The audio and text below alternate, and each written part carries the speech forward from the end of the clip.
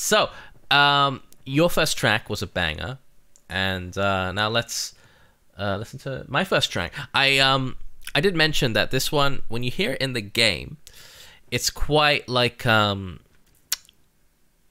a build up to it, right? There's a real build up to it, and in the OST version, it's lacking that, which I think is a big shame. It's a big part of why this hits. Yeah, it just starts a full pelt immediately, but I still quite like this track anyway. So yeah, I don't know. I'd like your objective opinion on this, because in the game it's super cool, but I don't know if it works as a standalone piece of music. So, I was about to say, like, it seems to be my expertise to have no context whatsoever. There you go. Because I mean, I think it's probably the most used word in my comment section is context. Like, context. Oh, this doesn't hit the same. Well, of course it doesn't. But anyways, let's jump into it. And yeah, let's see how you like it. 1, 2, 3, go. Whoa. Right? Very like Europop, isn't it? Oh, dude, I love stuff like this.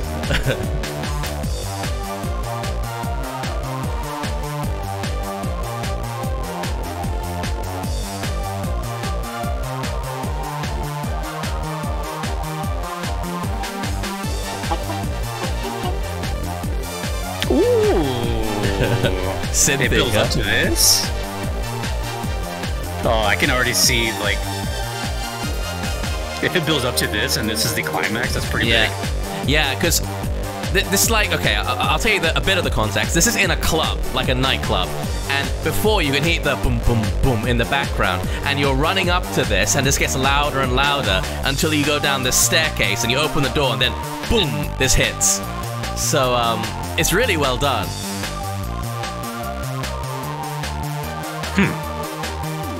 It's not what I had in mind. Oh, that right there. I love that.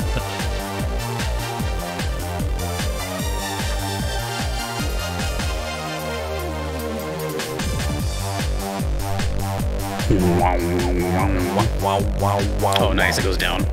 Yeah. Oh.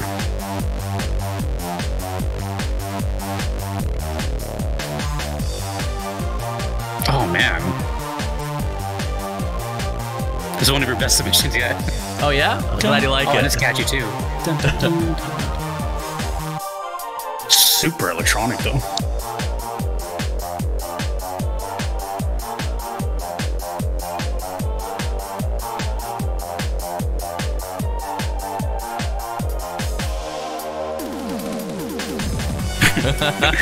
I love those drums. I know, right? Oh, a little solo, maybe? Whoa. In the game, you never actually hear this part. You never hear this part of the song, because you only hear this for like 20 seconds as you're passing through a nightclub. So you never hear the full breadth of the song. What a shame. I know, right? Unless you stand still, maybe? Yeah. You can't stand still. What a travesty. Right? Like the Sonic Generations music you played a few weeks ago, right?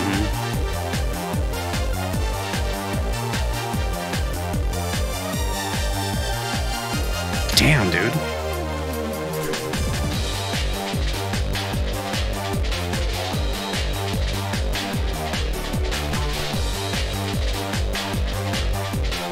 Whoa. You're telling me I could be missing out on that by blowing through the part that quickly?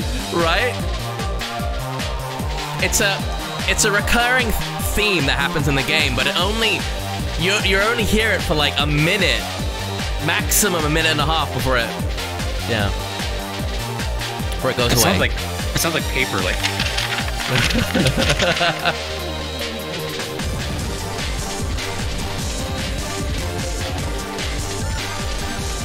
Oh, it's getting chaotic.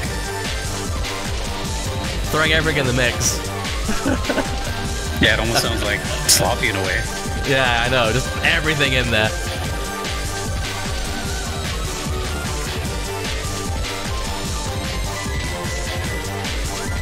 Dude, this is... It is a bit all over the place.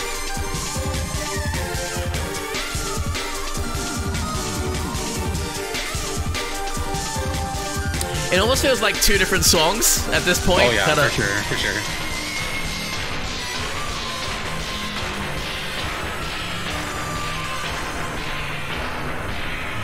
Sick ending. And there you go. Dude, so, that was crazy. Yeah, again, you got to hear it within the context as well. But I mean, listening to it by itself has some pros or some cons. You don't have that build up, but you actually hear the full width of the song. So you're saying that this builds up, but you only experience a tiny fraction of it? Weird, right? That's such a travesty. I know. It's the game it comes from is super weird as well. It's like, I'm not even gonna try to guess. So if I told you the composer Masafumi Takada, they are. I feel like I've heard that before. It's a composer at Grasshopper. So Suda 51. Not ringing any bells. Is this game set in the 80s by any chance? Not really. It was released in the early 2000s, and the time period is a bit ambiguous. It was released initially on the GameCube. It's by Grasshopper Interactive, who make weird shit like the like No More Heroes, 1, 2, 3. That's what they're most known for. But this, I think, is actually their best game. And it's a game called Killer 7. I don't even know how to describe it. It's like a story-driven on-rail shooter, and you press a button, your character runs, and then you can aim, and you shoot these invisible enemies who explode when they touch you, and you can choose between all these different personalities because you're playing as like a schizophrenic or something. It's bizarre. The story is bizarre. Everything about it is bizarre. The soundtrack is bizarre. That's what Grasshopper does. They're known for just making weird shit. But I think this is... Sometimes they're accused a bit of style over substance, but this really hits home. I think this is probably their best game. Just on a side note, how is the game? Is it good? Or is it... It's different. I like... there's nothing out there like it, which is why I think you should play it. How did you hear about this? I feel like this is like one of those things you either see the box art and you're like, what the hell, or someone tells you about it. You know, like you stumble upon it. We talked about that golden area of video games, like where 3D was just becoming a thing, like that. You know, like this came out around PlayStation 2, GameCube, Xbox, where I think that was like such a fascinating period, because you could see that games were in this really nice middle point where like they had a decent budget to them, but they didn't feel focus tested. They weren't like your Ubisoft's open world, you know, like where all the corners are rounded off to appease as many people as possible. I totally know what you're talking about, yeah. Right? But they still had a real budget to them, so there was still like you know, they could really pursue some wild ideas. And the other thing is, because I think, you know, PlayStation 1 and N64 developers were just getting used to 3D graphics, and it was an interesting time, but you could tell it was a formative time. But with the PlayStation 2 and whatnot, a lot of those games still look fantastic today when upscaled, because yeah, you can see developers were getting to grips with 3D, but it also, they weren't aiming for photorealism, right? They were instead really focusing on art direction and just pushing their ideas to the limit. And yeah, this is a game that's so typical of that era. It's so like, has a real punk rock ethos to it. Like, yeah, let's just try anything we want and see what sticks. And it's, I would definitely recommend playing this game. There's nothing else out there like it. No one would dare to make a game like this again. And it has, like, it'll stick with you. And that's why we consume art, I think. I mean, it's something that will stick with you. It's strange, it's weird, it's not entirely good all the time, but it is something you should experience, I think, if you have the time. It's not particularly long either. So it's kind of funny that, like, the first episode, we had these kind of similarities where I think we chose the same composers, or we had something, I don't remember what it was, but we had something that was, like, very strikingly similar. I think we both chose, whatever it was. But we've had these kind of, like, matching energies, which I think is kind of funny. And then in this one, I start off with this completely unknown, random game with this crazy song, and then you do the exact same thing right back at me. Kill 7 with what's it called? What is the song called? This song is called Rave On. Honestly, I'm not gonna lie, like that was really, really damn good. And when you hear it in the game itself, it's just unforgettable. Like the first time I heard this track within the game, I'm like, yeah, that's gonna stick with me the rest of my life. Just the fact that you said that it builds up to that makes it like 20 times better. But it does sound kind of really unfortunate that you don't hear most of that apparently, because that was 4 or something minutes. Yeah, it's what a waste. What happens is like every level you're in, at the end of it, you start hearing this boom, boom, boom, boom, like this echoing, like you know, like when you're entering a nightclub and you go down the stairs. Right. Okay. Yeah. And cool. you hear that, and then these doors swing open, and then that hits you in the face, right? And then you trudge through this nightclub, and it doesn't take very long. If you try to breeze through it, you know, less than a minute, right? And it's a recurring theme in the song, but you never hear the full breadth of it, which is sad, because it really goes for a few different emotions. That's such a bummer. I would feel, I don't want to say insulted, but if I was making this soundtrack and then like I play the game myself and I find out that's where it's used and that's it, I would be kind of bummed, just because of how like that, like just the coolest stuff was at the end. I know. Like that was percussion I've never heard before. That was like something very far in the background of the microphone, like either like wood hitting the floor or, like I said, paper or something kind of like that. There was a chaotic jumbled mess at the end. There was that really cool ending where it just went like there was so much to miss out on. I know. And it sounded fantastic. I know. That was cool. That was cool as hell. That bums me out. I hope we get to play the game someday. Again, like I still think it's worth playing today because again, I've never even heard of it. Yeah. So this track, okay, I'm not going to describe it too much. I actually think the song is more funny than anything.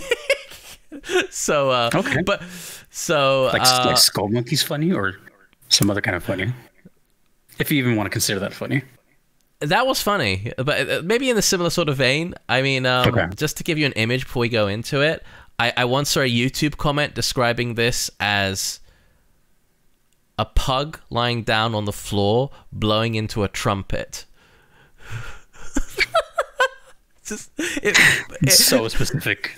Very specific, but you'll see it when you hear it. Okay. 1, 2, 3, go.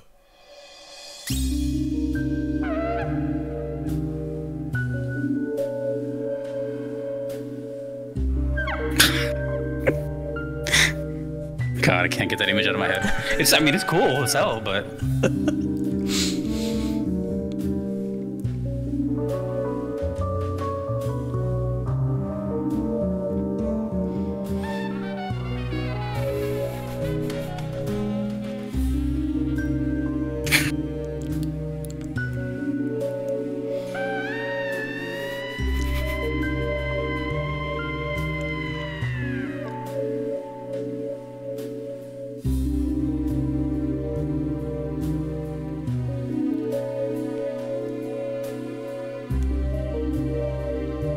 Honestly, I kind of love it. It's got a noir kind of vibe to it, but it's also kind of funny.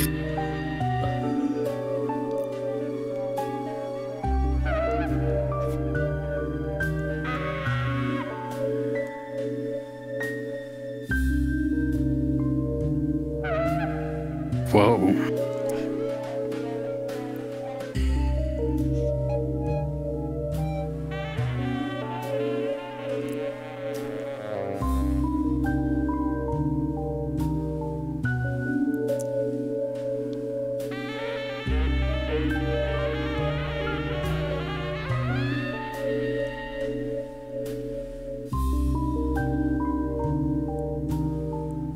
It was great.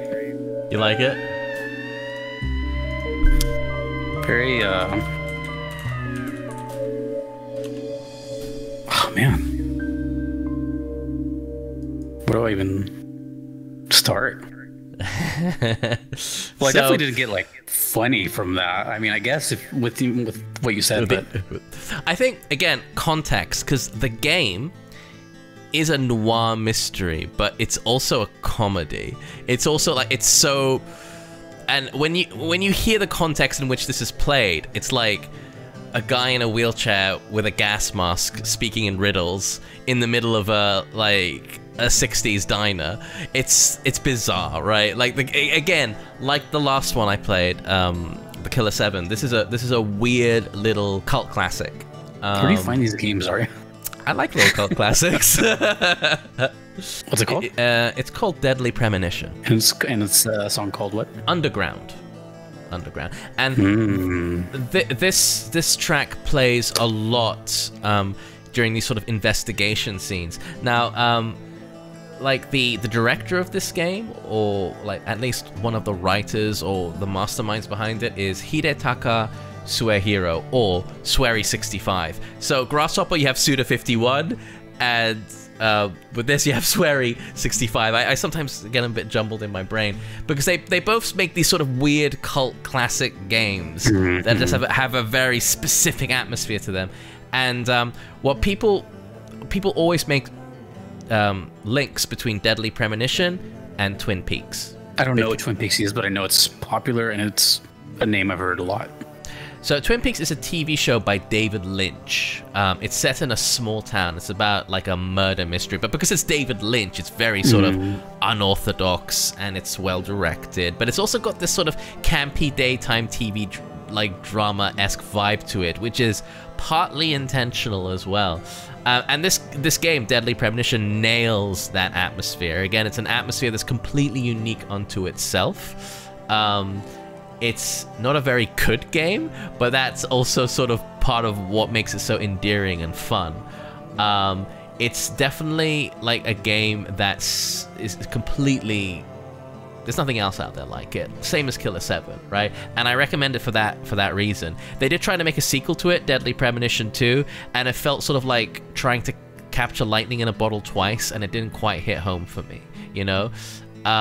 It felt a bit synthetic, honestly, but I do need to give it a bit like another shot. Is this like a visual novel, what do you think? Or is there voice acting here? There is voice acting, yeah. It's sort of like it's an adventure sort of mystery game where you go around and you sort of talk to people and you look for clues, and it's got these really janky shooting sequences which are just hilariously janky. The game is like, it's really, really funny. Partially intentional, partially unintentional. Intentional, there's clearly like it's an oddball. Everyone talks like they're from a different planet, right? Is it like satire, detective stuff? Partly. The main character, like, he's got this thing where he sort of reads his fortune from a coffee cup. He puts milk in coffee every morning, and he reads his fortune from that. And he's constantly talking to himself. He's got this like other mind. He's got this other personality, and he's constantly like putting his fingers to his brain and talking to himself, and like in front of other people, and people don't question it. Or sometimes they're a bit like, okay. So like it's partly intentional humor, partly unintentional. Another super weird game, which I'd recommend you play just because it's so unique. Seems to be a pattern here. Yeah. With both of what was it, Killer 7, and this one with the whole Deadly oddball Premonition type of. But what's funny is that like the reason I asked if it's satire is because the music didn't really sound weird or kooky or anything. Like it sounded very serious and like cliche type detective sound with the horns and the droney detective work. I was getting that feel a lot. I wrote down that it sounded kind of noir spy, that kind of thing. But also, I really was like seeing like text on the screen. That's why I asked if there was voice acting, because to me it's like I totally can see a visual novel there, or just. Oh yeah, I can see that. Yeah. No, again, it does heavily lean into its noir influences, and they juxtapose this almost.